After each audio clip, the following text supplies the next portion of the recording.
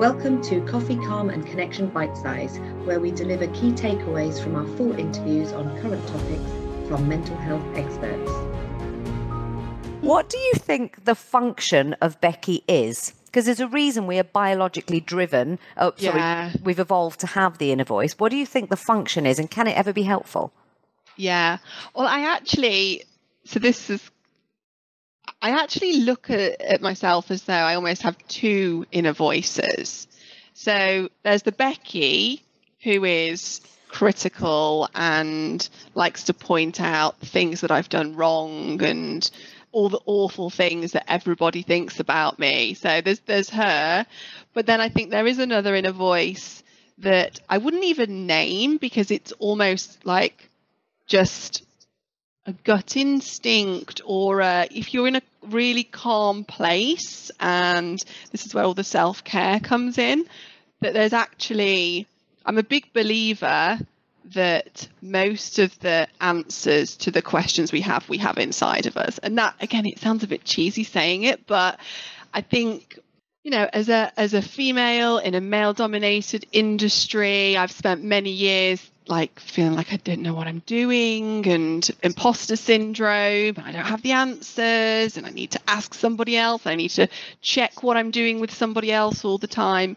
And actually, I realize now that it's just kind of, I guess it's like maybe a confidence, but just a knowledge that I know what I'm supposed to be doing. Like, I know the path I'm supposed to be on.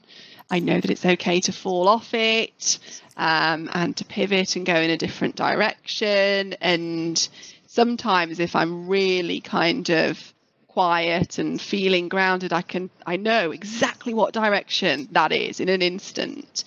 And I never had that capacity, I think, when I was in my 20s. It's definitely something that's cultivated over time. Do you think it comes with age? Yeah, it does. Where would you say the pivotal age for you was?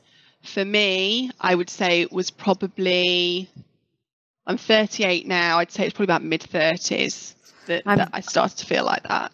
I'm 38 in about 6 weeks. Okay. And I would also say about 34, 35 was when I finally felt, and not every day and not all the time, but there was just almost an anchoring somewhere about myself that I was more okay with than I'd probably ever been.